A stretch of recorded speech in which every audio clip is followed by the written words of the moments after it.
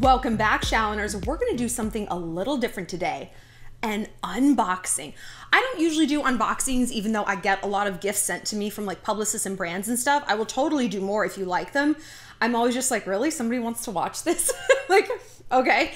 But I did recently treat myself. I bought myself 2 luxury purses and I haven't opened them yet. They just came. My friend just dropped them off and I'm like, oh. So we're going to discover them together. And so here's the thing.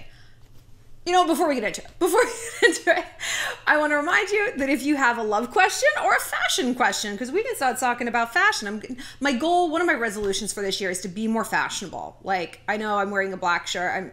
I'm trying, but this is the resolution.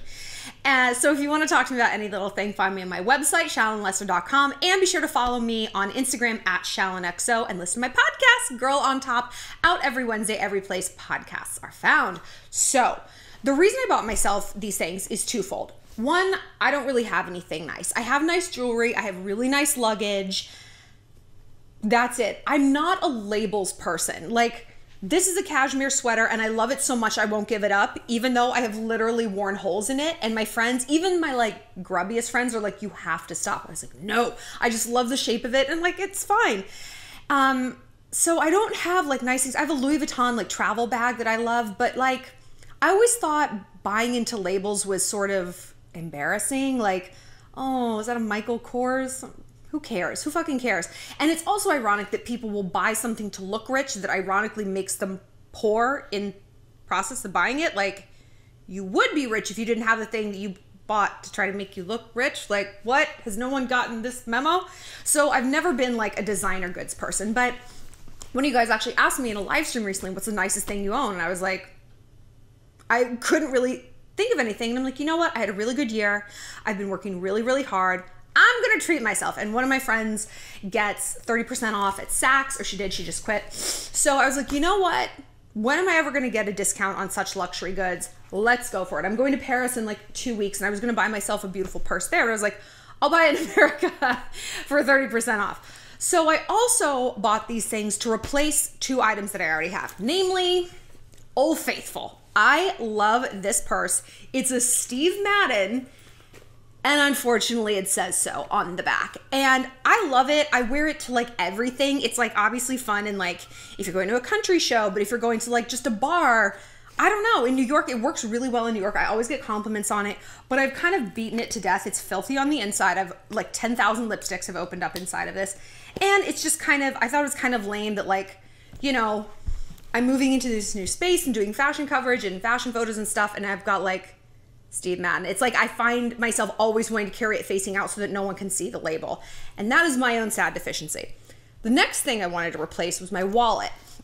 And my mom actually got me a new wallet for Christmas. She got me this gold wallet. It's from Target, but it replaces one that I had like this was blue that I like literally wore out. Like I poked holes in the bottom of it. And so I'm trying to replace these 2 things and upgrade them into luxury goods. So I bought myself a YSL wallet to the tune of $600 and a Miu Miu black bag. So let's open them up. I'm so excited. Okay. So this is a Saint Laurent. It's not YSL anymore. It's Saint Laurent. It comes in this really nice black box. Isn't this nice? Like sometimes just the box is nice. And yep, as you can see, this retails for $575. Ooh, and it comes with, what's this thing? I don't know. It's a bag made in Italy. Good. Wouldn't it be made in France though? Oh, it's a little like welcome note from Saint Laurent. Oh, little cards. What's this? Manufacturer equipped this item with an ID tag. So these are its papers. This is the legitimacy that this is not a fake. This isn't a Chinatown bag. This is same thing in French. This is an authorization card, an authentication card from Saint Laurent. And this is whatever that's supposed to be. I don't know. Please don't look too hard at my nails. I'm so sorry. I always have my nails done. I just don't today. So isn't this pretty? It comes in this pretty, its own pretty little pouch. Ooh. Oh, and a little bit of styrofoam. Oh my gosh. Look at this. Look, my beauty. It unsnaps. I hate that I don't have my nails done. Unsnaps there to like a coin purse situation, holding, you know, pictures of animals, maybe drugs. It says what? It says Saint Laurent Paris right there. And got, you know, card slots, money up there. It's a beautiful cream color. Oh, I guess that's the coin purse on top. So then this could be for pictures of animals or drugs. It could be for anything. Wow, this is so pretty. It's such nice leather. It's really rich looking. Like it looks really classy and nice. But I've already moved into this wallet, this $10 Target wallet. Like, am I literally gonna, once you move into a purse or a wallet, it's really hard to undo it. I'm having some feelings. But oh, this is so, look at you. It also comes in black, but I thought the cream was just so classic and ladylike. It's also easier to see in your bag. You know, if you have a black bag with a black lining and all black stuff, good luck. Okay, so I'm having some feelings, but we're gonna open the next bag. So the bag I wanted to replace this bag, and I basically wanted this identical bag, just a nicer label. And now that I say that out loud, it sounds kind of embarrassing and shallow and ridiculous. But I wanted a bag with a short strap and a long strap with some sort of like tassel-y thing that was about this size. Because you can fit so much stuff in here, and it carries really tiny. Like, it doesn't look huge, but you can fit a pair of shoes. You can wad up a little sweater or a scarf in there, and take all of your stuff. It's really great. So I got I got a Miu Miu bag. Miu Miu. So Miu Miu is a division of Prada, I believe, because, ooh, sorry, it's too close to the mic. Because Miu Miu is a nickname of Miuccia Prada, who is like the woman behind the label. So I'm gonna open this. It came with a ton of like tissue paper in there for some reason. Oh, wow. Oh, wow. Wait, look at this. That's kind of pretty. That's kind of pretty. It's quilted and it's like this calfskin leather. It's so soft. And these are little tassels. You can see the label. Let's take off these and expose the tassels. I also just felt like in my age, I wanted like one really nice purse, you know? Because I've been waiting for a man to buy me one, but I guess I'm gonna keep on waiting. Ooh. Oh. Ooh, look at these tassels. Okay, let's open it up. Okay. It's a drawstring top, which isn't my favorite. More things. More things. That's important. More things. So it's deep. Like it goes to here. It's pretty deep. It's a nice bucket bag, right? Okay, and then this is the longer strap. Ooh, baby. I guess I'm not taking it back. I'm like unwrapping it. It's like once I've already paid for it, like I'm not taking anything back. It's like the money's gone. It's fine. So this bad boy retails for about $1,500. A lot of money. A lot of money. This is a $1,500 bag compared with one that was maybe $50. Do you like one over the other? Don't look at me like that.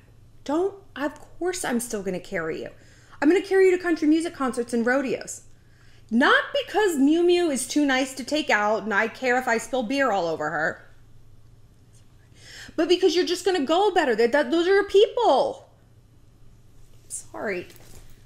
Hi, welcome to the family. I like this strap. It's adjustable. Sometimes I will go to like the cobbler, like the shoe person. People always make fun of me for saying cobbler. They're like, oh, is he next to your blacksmith? And just have them poke more holes in it so that you can adjust the strap. I don't like something that hits too long. Like I walk like really swinging and then I'm like boom, boom, boom with my purse against my hips. So these are about the same size. Okay, I'm feeling some things. I'm feeling some things right now. You know what I'm feeling? I'm feeling embarrassed and gullible. I feel like a basic bitch, and not in a good way. Not in a good way that like, I am a basic bitch. I feel like I was bamboozled and like I fell for it. You know what I mean? Like I fell for the great luxury goods hoodwinking of 2020. I don't need this bag.